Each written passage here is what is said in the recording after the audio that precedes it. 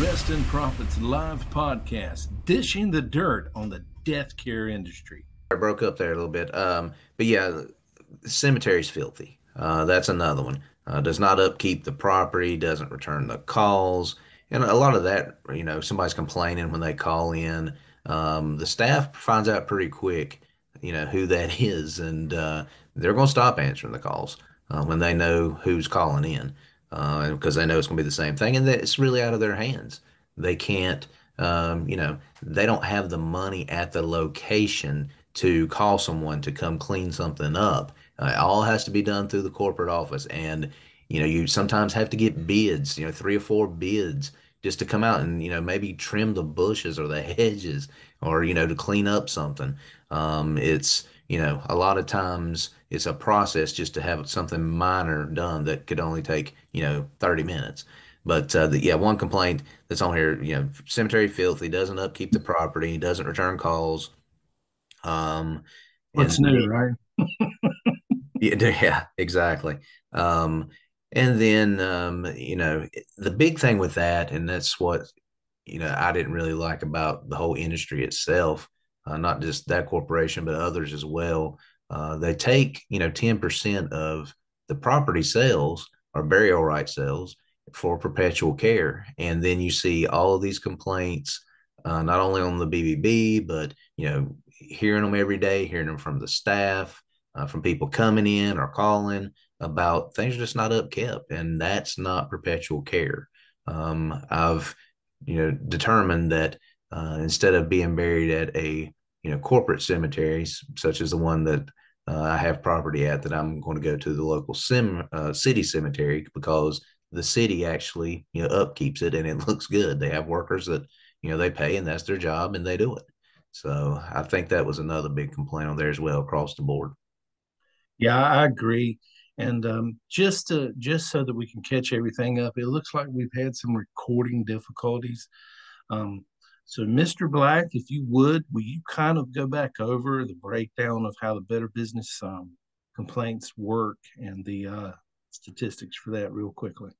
Yeah, and like I said, that the BBB, I mean, that's great, something to look at, but for this corporation, the response rate is only 24%. So for all the complaints that are coming in, they're only responding to 24% of them. And stats show 132 complaints over 3 years, around a little bit less than four a month, and then 45 complaints in the last 12 months, so around four a month. But they're not accredited, and the BB rating is a D minus, which, like I said, I'm sort of surprised that it's even a D minus. That might be pretty high based on the response rate and all the complaints. But like I said earlier, if you do have a complaint from the grass is too high, the cemetery's dirty, there's trash everywhere, the roads have potholes, whatever it might be, the lawnmower or the mowing crew has scratch my brand new marker up,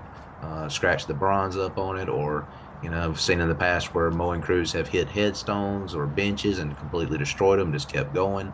But if you do have any type of complaint, go to your state cemetery commission.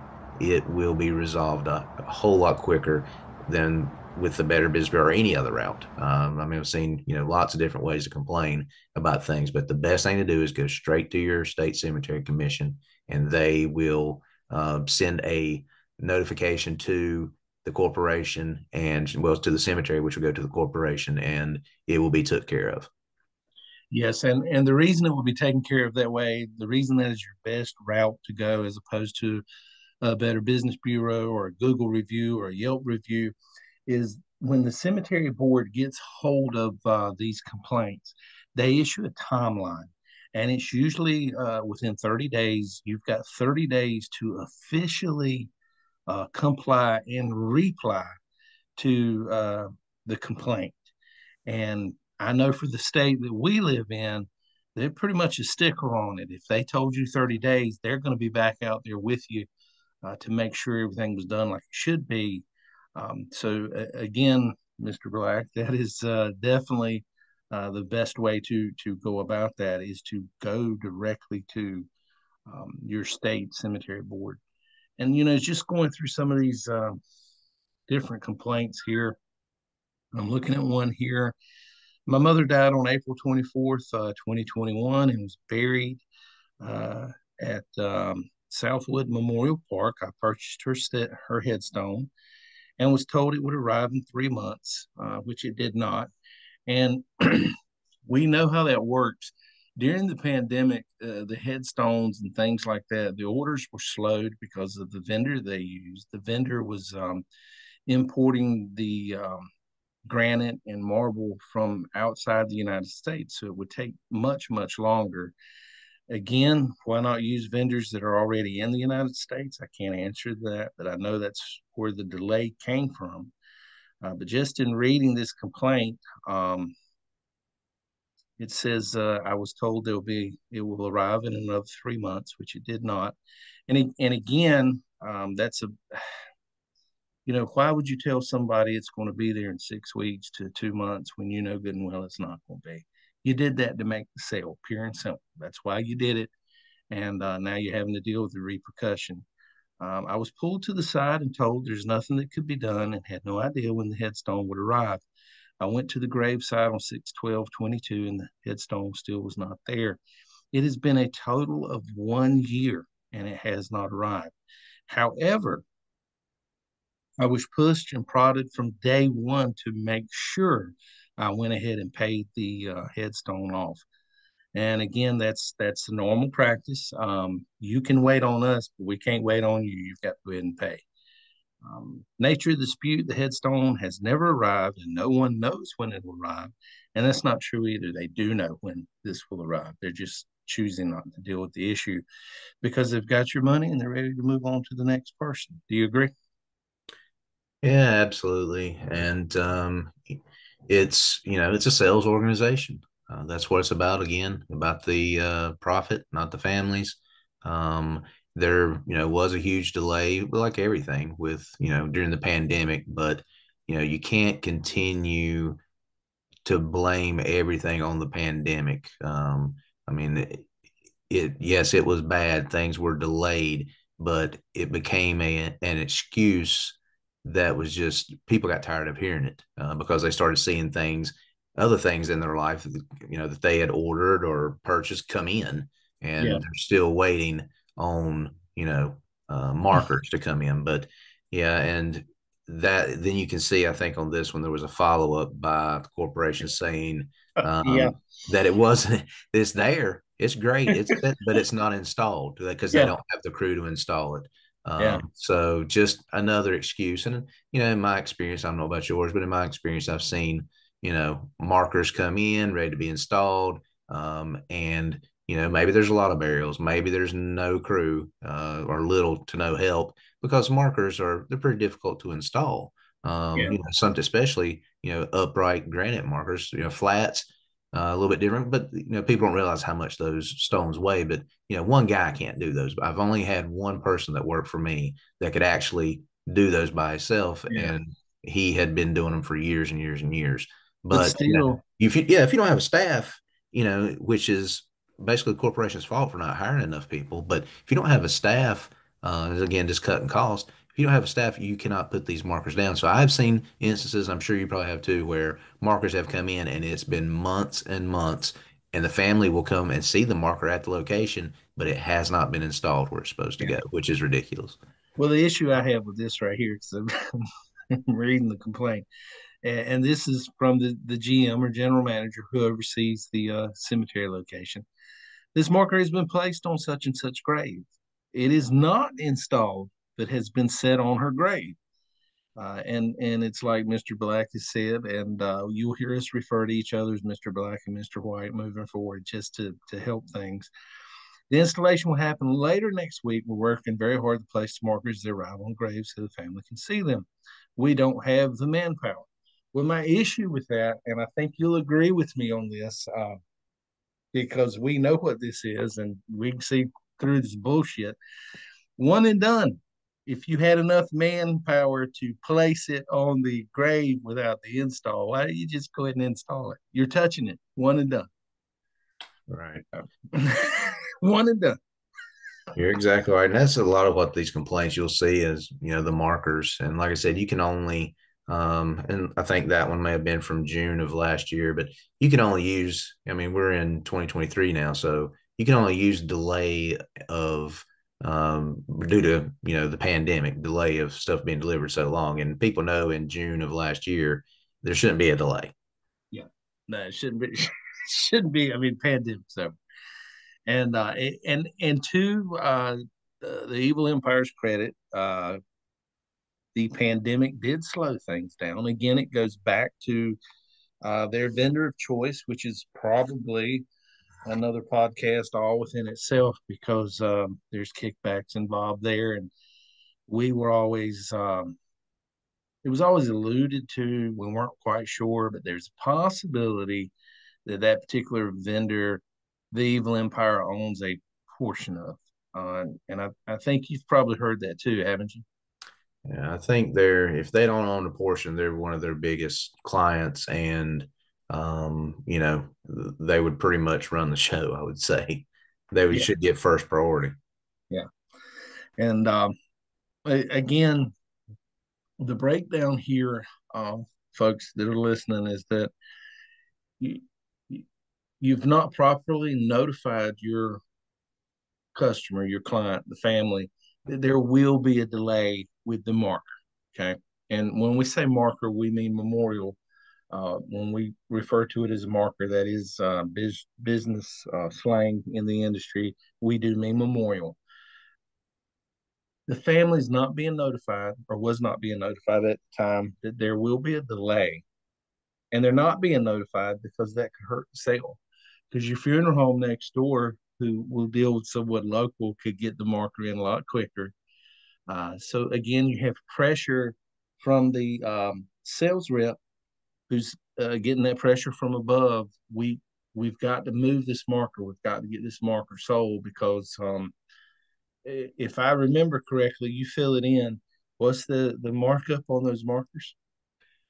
Well, usually across the board, 3.2 times to 3.5 times.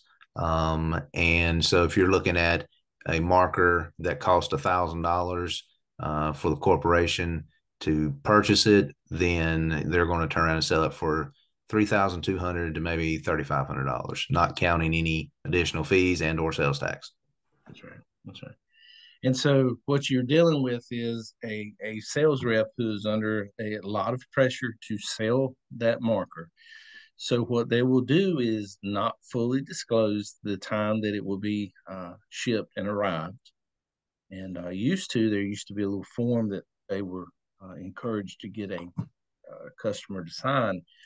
But see, the sales rep doesn't win because when the client's pissed and they come back and say, "Hey, look, you promised me this," and then they make a complaint, well, then the sales rep gets thrown under the bus because there's no win for them.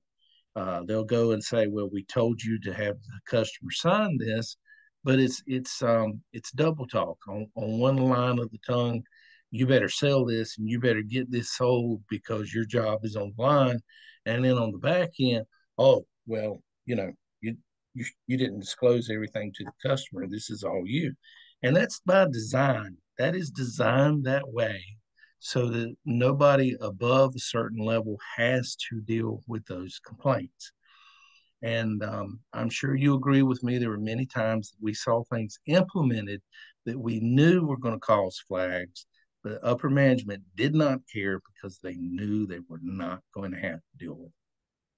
Yeah, you're right about that. And, you know, what the people that tried to help the families and cared about the families, you know, we would always tell them in order to get the markers and this, trying to help them instead of, just get money out of them. But, and this is true, people listening. I don't know if you've ever had someone, close to you pass, where you're responsible for taking care of the service, the funeral, and the burial. But that marker being placed is closure that helps move on, and you can imagine waiting months and months or even a year for a marker plus grieving and having to go through all of the runaround that you're getting trying to get the marker in, and it's just agonizing, for the family.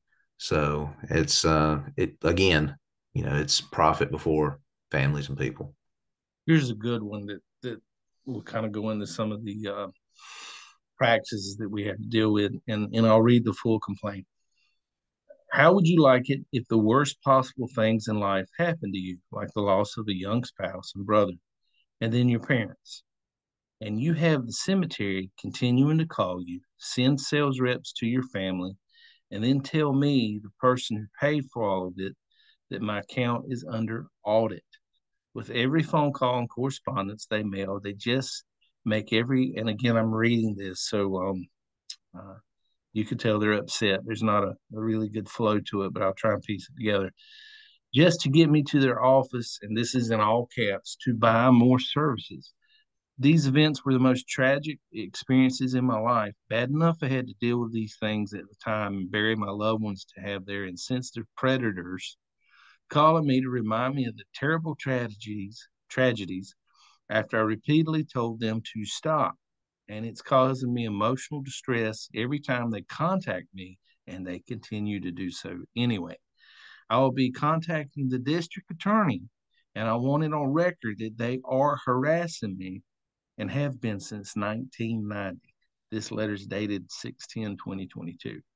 I need it to stop. I've warned them over and over, but still they persist. Mr. Black, will you speak to this particular practice? Because we refer to it as file diving, and how it works, why they're being told to do it, and this type of practice that sales reps are taught to do. Well, it's sort of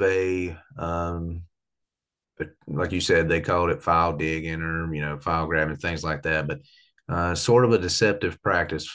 Usually, what would happen, and this is what you were trained to do as a sales rep slash family counselor. Um, Again, got to have sales, have a budget to hit each month in sales in order, to be profitable, of course. But the way that they were trained, and I was trained, probably you too.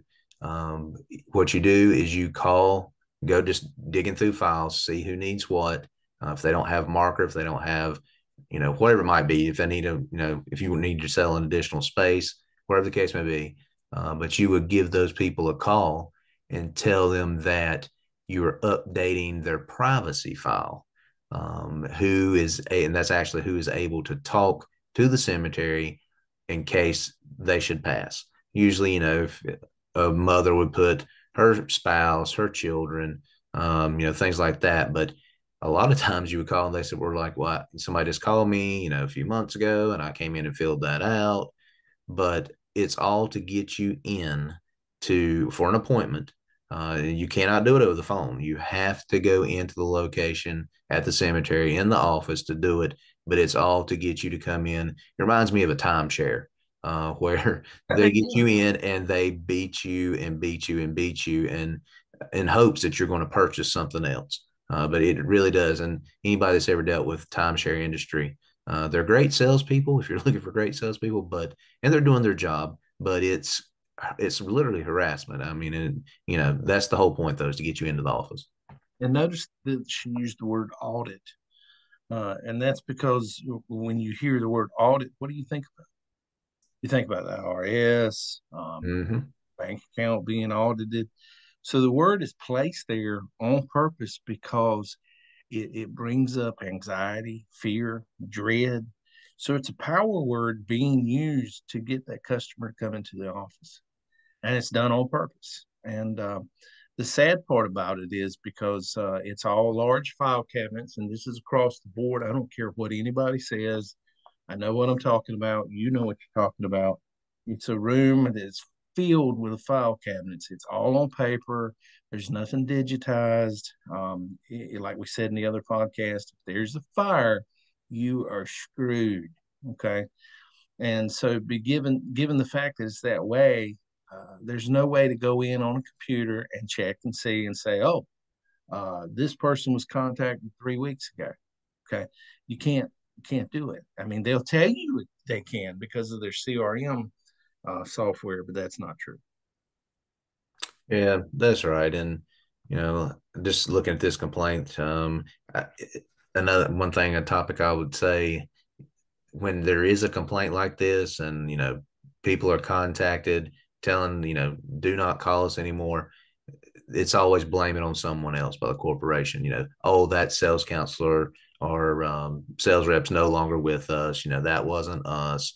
They do have a CRM system, but the CRM system is more work for the sales reps and the managers, and usually, you know, all the stuff that's put in those, I would say most of it was just BS. It was never legit appointments or calls, just trying to show that they were doing some work. So, this complaint, it doesn't surprise me one bit, when they say, when the corporation says that, oh, we've, put them on a no call list and that sales rep is gone, that won't happen again. And then they come right back, the customer does, and rejects that response, trying to That's what solve it for happened the here. big, Yeah. yes, solve it for the BBB. And they, basically say, "How dare they, such liars?"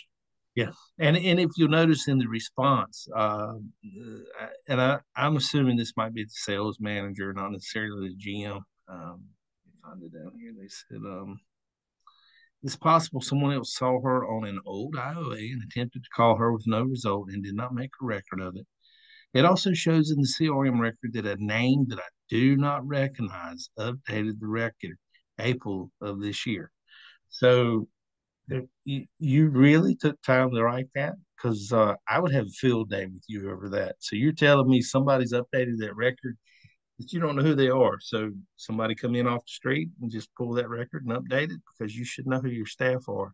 Well, that's what it says at the end of the business's response. Is, I assume that a third party marketing was making the calls. That that never happened.